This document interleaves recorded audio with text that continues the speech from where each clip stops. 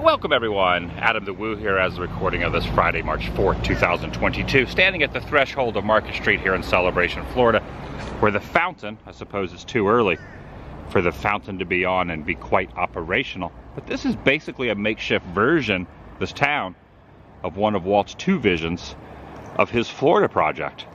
Epcot Center was kind of sort of what this was supposed to be. A place where people lived, shopped, etc. This is not exactly like what he had envisioned for Epcot, but in a roundabout way. Disney no longer owns the property of Celebration.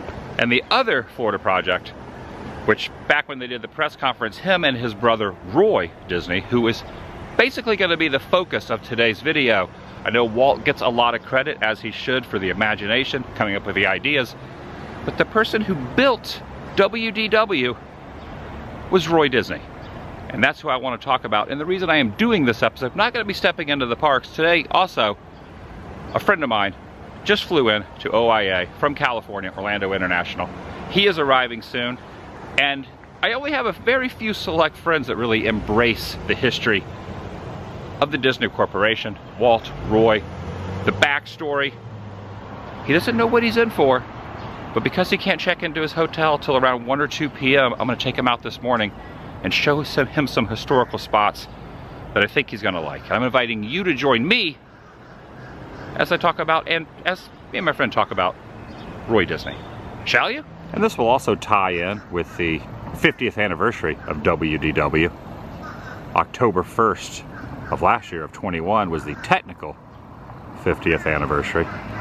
But their celebration goes on for, oh, there's a leaf blower. I hear a leaf blower off in the distance. The whole celebration goes on for a year and a half. And instead of going to the parks and doing park things, why not talk about the history and give a little backstory of how it all began here in Central Florida. Starting in the mid-60s and progressing up to the opening in 71. My shadow looks very lengthy there in the road. Just focusing on the yard work that's happening over here. And of course I got to start off with a piping hot caffeinated beverage. I have now acquired coffee for the morn, and Bricky has arrived. Hello. You have done a red eye, they call it. Red eye, my first time ever in Celebration, and it is awesome. First impression. I really, really like it. You know, they're building something out, Disney's building something out in the desert, in the Palm Springs area, Rancho Mirage. So coming out here is even kind of more interesting, you know, because knowing that they're taking a crack at it again. Yeah. And it's so much better than what people make it out to be.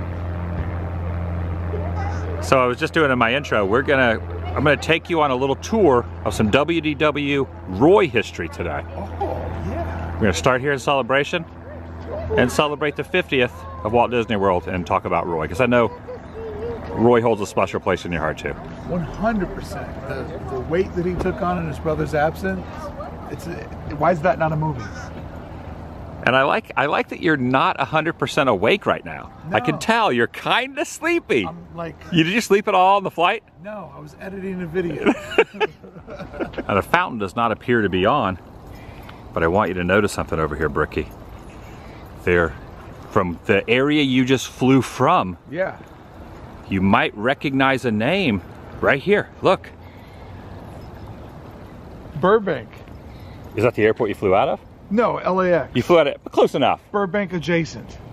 I always look at the mileage though. I would have guessed it's about 2,500 miles, right? Not 2,197? It seems a little short. Yeah, I think it's 2,500.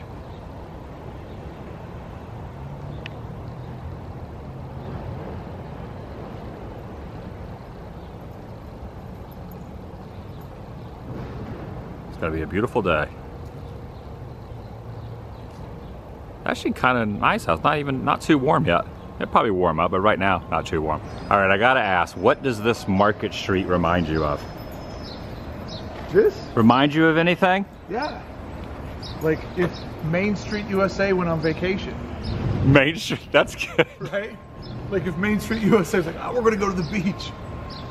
I love it. Have you ever been to the Disney Studios in Burbank? Yes, yeah. Do you know the building that the dwarfs are holding up? Yep. Yeah. The designer, his name was Michael Graves. Yeah. That's a piece of Michael Graves' work. He did the Humana building in Louisville, Kentucky, where I'm from. Really? Yeah. So his work is so noticeable. He also did the Swan and Dolphin. Yep. Right? Swan and Dolphin here. Not Michael Graves From the Misfits. Exactly. I always have to mention that. Not Danzig era Misfits. Michael Graves era Misfits. All different architects worked on all this. And then of course down here, Market Square. And what is this right here? It's now the Bank of America, but originally this was a preview center, which I'm going to take you to, not the Celebration Preview Center, I'm going to take you to the Walt Disney World Preview Center. I've always wanted to see that. You want to get going? Let's do it. All right, give me your thoughts on the 7-Eleven. Best 7-Eleven I've ever seen. You ever seen a 7-Eleven? Looks like you're on Sunset Boulevard? Absolutely not, even when I was on Sunset Boulevard. This is amazing. Straight ahead, downtown Orlando. Lake Eola is where I'm headed. The site of the Florida Project Press Conference. A historical place. Made it over to Lake Eola.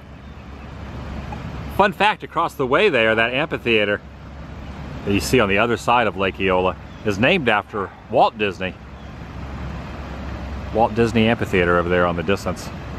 But back in November of 1965, at this now apartment building, this hotel, was where the Florida Project was announced. Back then, they did not know the name of what the property would be called. But it happened right over here. Walt, Roy, and the then governor, back in 1965 of Florida, had a huge press conference right here off Lake Eola. Now, as I've always heard the story goes, basically Walt was buying a bunch of property under different names all around Central Florida, and no one knew about this, and there was one very ingenious detective-like media person who found out what was happening. So the press conference was impromptu. It was not planned. It was almost like, you need to address this now before it kind of whirlwinds out of control. That's why, I don't know if you know any of this history or not. Yeah. Kind of whirlwinded out of control. Get ahead of it. Walt and Roy flew over on November 15th of 65. And so it wasn't really like something that they planned on doing, but if they didn't, then the rumor mill would have been started. So that's why they ended up doing this. This was called the Cherry Hotel, or Cherry Tree Hotel, and I've never been inside this building. Today I'm going to try to get inside and see if I can find the room where it happened. But it wasn't called the Florida Project. And do you know why it's called Walt Disney World and not just Disney World? To pay tribute to Walt? To pay tribute to Walt. Roy wanted his brother to be honored because Disneyland in Anaheim, It's one word. right, there's no Walt in front of that. Yeah. Huh. So think about this, if Walt had lived up until October of 71, it would just be Disney World. It wouldn't be Walt Disney World, because he would have not wanted to have that name before that, only the last name. Things that make you wonder, or make me wonder. Okay, I had to look it up. It was called the Cherry Plaza Hotel, and the entrance that they pulled into up here, see a vehicle going by, was where their car pulled up. The governor, Walt, and Roy. Now, Walt himself even stated that he was the one with the ideas, but he would leave his brother up to the money aspect and the building aspect. So in all reality, Roy built Walt Disney World. Walt just had the ideas. I believe there was a banner going across here as well. And then there's this big metal tree over here in the front section.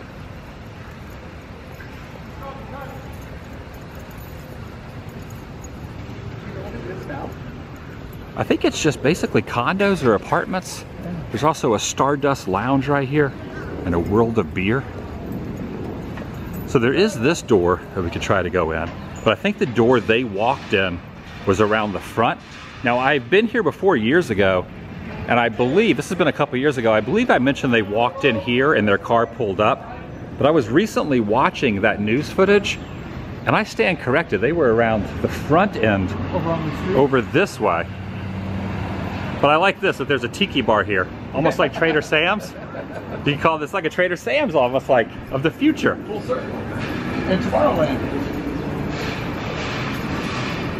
This is some serious Disney history right here.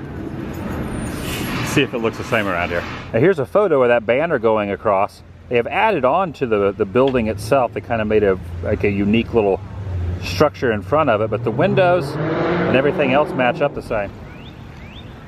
So there's the approximate angle. You can see this, now called the MAA Parkside, but that little distinct structure has been built onto, but the banner went across there. So the banner was way over here, and where they pulled up, I am assuming, is right over there on that, kind of on that corner. Now this matches up a little better over here on the street side. You got the Cherry Plaza sign there. There's two guys walking down the sidewalk, the shorter end of the building. And then there's also those windows and where it says Cherry Plaza right there. And then the road that runs kind of parallel is where Governor, Roy, and Walt pulled up right there. Looks a lot different modern day. They would have pulled up right here. The Cherry Plaza sign would have been right there. And the windows are still up there, even though they've kind of added this little protrusion onto it. But that's the angle of the two guys walking in. And then to quite a bit of fanfare and hoopla when Walt and Roy pulled up right here. And in some of those videos and photos, there was a residence right here, a house over here, of course, since 1965. It's businesses now, no longer a residence over on this side. They walked in this very door, which is now the address 431A. Walked right through here, and there's a photo of Walt walking through here, and the camera's kind of going back this way. All right, they were kind enough to let us walk through here. She said the convention center area is gone. They have remodeled this whole section, but right here, yeah, this is exactly where they walked through. And we didn't even realize this, but the receptionist said, "Oh, there's a little history shrine," she called it. Now, Bricky, I'm going to blow your mind. Roy and Walt walked right through here with the governor, walking this way a lot, right through here. Oh, right here. Yeah. What the heck? I'm so glad we walked in here. Look at this. Hayden Burns was the governor. Fun fact, if you listen, it's a pretty amazing, 45-minute press conference. I highly recommend watching it. The governor says, "Oh, by Walt bringing his parks here, tourism is going to double." He was a little off. It's not only Walt, but of course, who this episode is about, Roy. And here's what it looked like back then. Any information on here? And this also states November 15th of 65, exactly 13 months to the day before Walt passed. Wow. And Roy took over. Doubled the tourism in Florida. Yeah, and then doubled it again. And doubled it again and doubled it again. This is incredible. I'm glad I walked in and asked, because I didn't think that they were going to have anything in here documenting this. This is a pretty good book too. I always wanted to buy this, but I never did. This thing is massive. Beautiful cover. And here is opening day, which also opening day was on October 1st, but look, this photo is from the 15th. And Roy did not give his opening day speech. They almost had a 3-week soft opening of sorts. Roy did his speech, I believe, on the 25th or 26th. Don't quote me on that. But it was like 3 weeks later before Walt did that not Walt, but Roy did that opening speech. I keep saying Walt, but I mean to say Roy, because Walt was not there. Only in spirit. Is that a Disneyland photo? Is that Carthay Circle over the top of the train station? I think that is Disneyland. Yeah. So they have a Disneyland photo here. It happens. I've actually seen photos of Walt superimposed on Main Street here at Magic Kingdom. Oh, really? Which is why, because he never made it. I talked to a cast member friend years ago, and even he had no idea that Walt never stepped foot in the Magic Kingdom. Only ever Disneyland. Yeah, this is cool. So walking right through, I can actually match a couple photos in here. They were very nice of us to let us walk through here. Okay, there they are walking in. Governor and Walt, Roy beside him. Kind of giving a little smile there. There's Roy over the governor's shoulder. And then they end up walking down and into kind of a very, not distinguished, but unique looking door down at the end right here. And I think that might still be there. So just use your imagination from 1965, then walking along here, continuing this way. And there are some elevators. I'm thinking maybe it continued on a little bit this way though. Maybe past this fake wall, past the elevators. You know, they could have gone into an elevator. Okay, Bricky and I are discussing this, and he has the same opinion I do. He thinks that is an elevator they were going into. Because you can still see that there's a tile and the black concrete. Now, which elevator? Not really sure, but one of these elevators. And that letterbox probably was there. All right. Awesome. I'm glad we asked and walked in here. You know, to like really enjoy history, you always have to put it in context. That when they announced this, they didn't know it was going to change the world. No. Right? Like they didn't know that Walt wasn't going to make it. Like you really have to put in context of the moment of them trying to get ahead of the story, trying to, you know, lead the narrative, and not knowing what was going to happen. Like that's the best part. They didn't know that they were going to just change the face of entertainment. It was just the Florida Project. Yeah. They didn't even know the name. They didn't have a name for it yet. Yeah. It's just, that's the part you got to keep in mind. That we know what happened, but they didn't. Yeah. So awesome. The press conference was 6 years before this photo was taken. Yeah. I mean, people would tell you that you were crazy if you were to tell them that this was what was going to happen in 6 years. That just reaffirms the fact that it's always good to go in and ask somewhere. Because before, I've been here before, a couple years ago, and I just assumed that it was the other entrance. Didn't even walk in and ask. I've learned something new today. That was great. She was so nice to let us see all of that. That was awesome. So from here, so just to kind of keep up with the timeline, they made the announcement, and then before the park opened, they came up with the name. Roy wanted it to be called Walt Disney World, and even though he had a lot of pushback from some of the other people in the company, he said, no, no, no, it will be called Walt Disney World, not Disney World. And he said, stop talking about it, that's how it's going to be. And other people wanted to change Walt's vision. He said, do exactly what Walt told you to do, even though he has passed on, it's going to continue like he wanted it. And it did, to some degree. It's a shame that that decision making wasn't there for Epcot. You know, it would have been interesting to see what would have became of Epcot if Roy or Walt could have had a creative hand in it. Where that truck is pulling up is where they got out. Roy and his brother, Walt. And right over there is where it was. Arrived here now at Bay Hill, which I believe is owned in some sort of affiliation with Arnold Palmer. In fact, there's a golf tournament happening at the moment. But there were 5 little bungalows that were here where Roy and his wife Edna stayed, as well as Joe Fowler and the other 2 other prominent names in the Disney organization. But this would be the road where it was on. So you got 1 there, 2 here, 3, 4, and 5. Now I learned about this place from my friend World of Micah when I was telling him what I was doing today. He said, oh, you should go by Roy's home, where Roy and Edna lived. He has been here and documented this before, but I have never shown this in any videos. So I figured this is a good tie-in. Now, according to him, he was doing some research on it. He says that this was Roy and Edna's house, and they would have barbecues. You can even find this if you research it enough. They had barbecues. Roy and Edna and Joe Fowler, whose home was here. So Joe Fowler, who had a lot to do with Disneyland and Walt Disney World, and an homage to Joe Fowler. There's Fowler's Harbor at Disneyland. Yeah. And then the ferry boat that goes across Seven Seas Lagoon here at Walt Disney World is the Admiral Joe Fowler. That was Joe Fowler's house for a short time, up until opening day in '71. And this here was Roy and Edna. So you yourself Love Joe Fowler. I do. I mean, he's one of the most interesting characters in the creation of Disneyland. Retired naval man, and Walt really needed a heavy, you know. Roy's doing finance, Walt's doing visionary stuff, and Joe's going around making sure things get done. You got to have somebody to push over the things that nobody wants to do.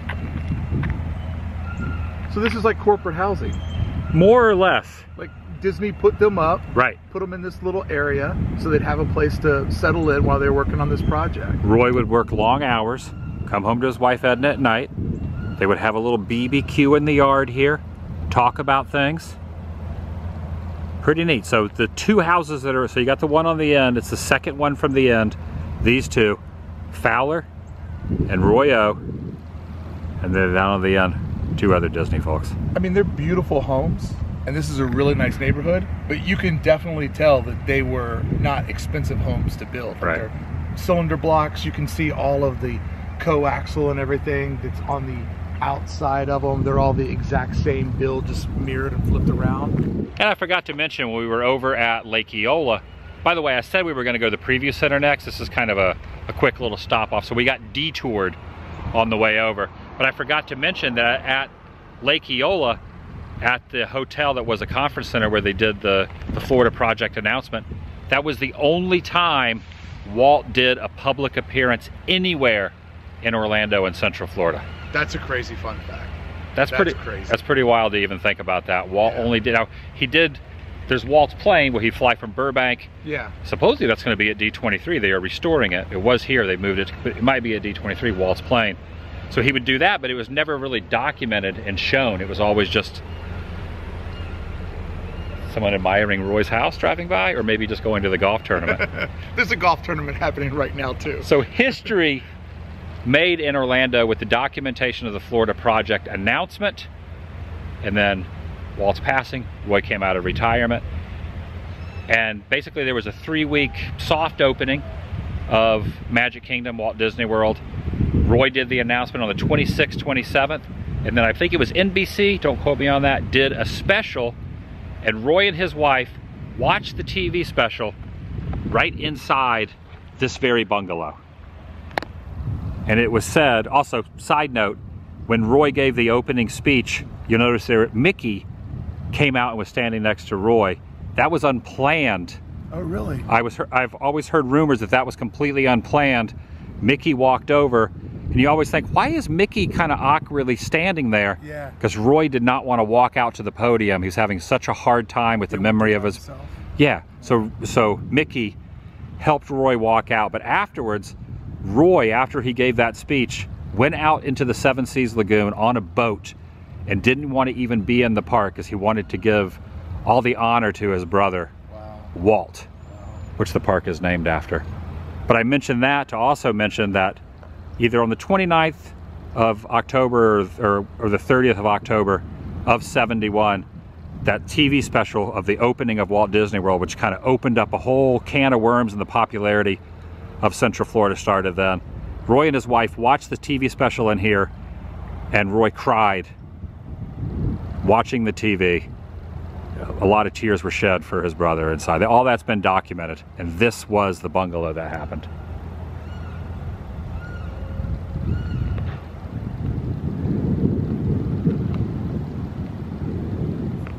All right, and with that solemn note, we're gonna go over to the preview center.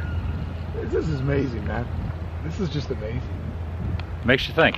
Just anything that makes them... Makes it real. Makes them real people. And, you know, like often I just forget that they're brothers sometimes. Because, you know, they had such a business relationship. And then you think about it, like they were brothers, and just the amount of respect that Roy had for his little brother. And, you know, Roy had the worst job. I mean, Walt would dream it, and then Roy had to go find money for it. Like, not the fun job at all. And here's another interesting fact. Shortly after the opening speech, shedding tears for his brother, the memory of his brother, not retiring, which probably affected his health dramatically. A couple months later, Roy passed on. Yeah. So it's almost like I've finished my accomplishment. My brother has been honored. The park has opened. His vision was fulfilled. All right, moving on to the preview center. And now made it just on the outskirts of Disney Springs, Hotel Plaza Boulevard, the Amateur Athletic Union, which has that retro vibe. Before Magic Kingdom opened its doors, this was the only building that a guest could go in on property. The first major building built on property. There's a couple other smaller buildings, but as far as being one that you could visit, this was the very first one, and it still stands all these years later here on Hotel Plaza Boulevard.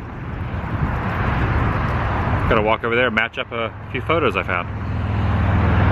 You getting the retro vibes? This is great. I mean, you can tell that it's from the time period, but also not a very expensive build out. You know, you can like just look at the building and tell exactly what it was intended to do. Awareness and sell some tickets. And they did sell a lot of tickets. An exorbitant amount, not for opening day, but for just for the first few years the WDW would be open. I had trouble saying that, WDW. I always say that, but it stands short for Walt Disney World. They also had a gift shop. So you could, this was the first gift shop on Walt Disney World property as well. And they had a film that they would show, a preview, if you will, of what was things to come for the Florida project and eventual Magic Kingdom. And they'd have cast members and characters here. Quite an assortment online of vintage photographs and videos. Take a look at this. Preview center. Shown right there. That's the angle, more or less, kind of from that a little bit closer up as they're walking up the second set of stairs to go in. Take a look at this one. It almost looks like an oversized bonsai tree in the front, kind of from this angle. That tree's been removed and the sign up front also removed. And I believe there was a gazebo over by the water over there back then in those days as well. Some of the original cast members standing in front of the building as well. Very unique architecture. Distinctive. And here's a photo of the construction. They haven't even paved the roads around the side, the parking areas. The road in the front is paved, and you can see some classic car alerts there. Take a look at some of those vintage vehicles. This is kind of an aerial perspective. And then the Hotel Boulevard down below. Now take a look at Pluto and Goofy here. Pluto's waving. Actually right where my shadow is. My phone away. That's right where Pluto was standing.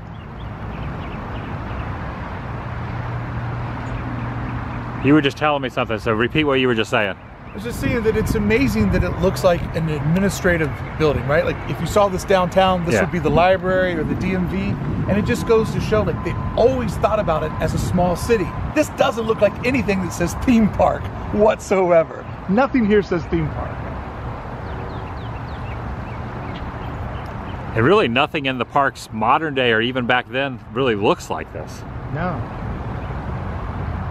It literally just looks like what it was supposed to be, a welcome center. And the sign was right there, the welcome sign was right there. Yeah. I've never been in this building. We had pretty good luck at where the Florida project announcement was, but right there's a lot of photos online too of cast members and, you know, what would eventually be guests taking the picture in front of the sign here. Yeah, I love this Frank Lloyd Wright style stacking of the different layers. Yeah. Oh, so it's been a while. That's great. Was allowed inside for a moment, was talking to the receptionist. She said it was all remodeled. You could definitely tell. I got a quick little look down the hallway. It doesn't look the same as this anymore. But you can see the windows, even from this inside perspective, the windows even looking from outside still look the same. And you kind of had a walkway. So if we were inside, there was a walkway that went this way that had a bunch of kind of images of things to come at Disney World, Walt Disney World, all through there. Now it's mostly just offices and whatnot inside. There used to be topiaries out here as well. Topiaries all around the side. And there's the lake over there where the gazebo was. if you were to put this building anywhere, World Showcase would be the area where, or Future World would be. Future World?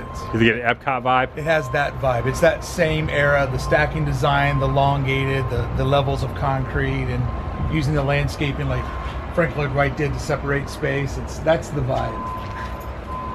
I'm trying to figure out where those topiaries exactly were. I think maybe around the other side. The topiaries look like they were in, almost in little planters, so they weren't in the ground.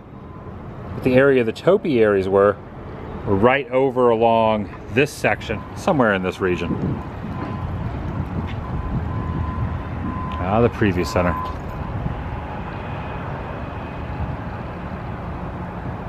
And here's a copy of the pamphlet. Now, Disney at Disney Springs, you can purchase some of this retro merch. They have brought this is the original logo, but they have brought it back. And this was the entire pamphlet. Kind of explained what was going to be happening. It was open daily from 9 to 5. A motion picture describing the vacation kingdom of the world. That's what they were calling it. Featuring models, construction photographs, artist renderings. The exciting Walt Disney World Preview Center is now open. Open every day, 15 miles southwest of Orlando, Florida. Some serious history right here. I'm glad the building still stands. And according to this, the scale model was 600 square feet. That's a big model. That's a huge model. 600 square feet. Wow. And even more photos inside. The cast member there showing off. Oh, I see a photo on the wall there of the Contemporary. And then this is a picture. It's the three Caballeros and Mickey. Oh, that's like Maestro Mickey right there in the middle. All right. That's going to do it for today. Bricky, Adventures in Design. Do you want to give away how long you're here for, or are you keeping it spoiler free? Oh, I'm here for a week, baby. You're here for a week. 5 days in the park, 3 days in the Star Wars Hotel. I'm chasing it. You're doing the Star Wars Hotel? Yeah. Well, you kind of started off with a little history, a little pre-history of the parks, and now you're going to go right into the parks. Can I tell people what I've been calling today? Yeah. I've been calling this the Fifth Gate Tour by Adam the Woo, because it's literally been a full afternoon of fun Disney stuff. And for somebody who loves the vibes and the design, that's all this has been. No Lightning Lane, no Genie Plus, no waiting in line, just all vibes. What's the statement you always say? You're a vibe crusher, not a ride crusher? I'm a vibe chaser. A vibe chaser. Yeah, not a ride crusher. He's a vibe chaser, just not a ride crusher. Just the vibe. I kind of both. I'm probably 75% vibe, 25% rides. That's a good mix. That's a healthy mix. That's a healthy mix. Do you go on any rides? Yeah, I'm like a 90-10. Okay. 10% of the time I'm like, oh, I'll ride it. But I like to ride it with other people, which is essentially catching their vibe. And by the way, hold on. I just want to defend myself. I'm not short. I'm not short. The last time I was in a video with Adam, everyone was like, how tall is this guy? I'm not short. Side by side? Side by side. Just a couple inches on me. But Adam has this move. I'm 6'3". Adam has this move where he makes everybody look like they're in that room. Here you go, grab the camera. Grab the camera. There we go. See? See? I'm not a short guy.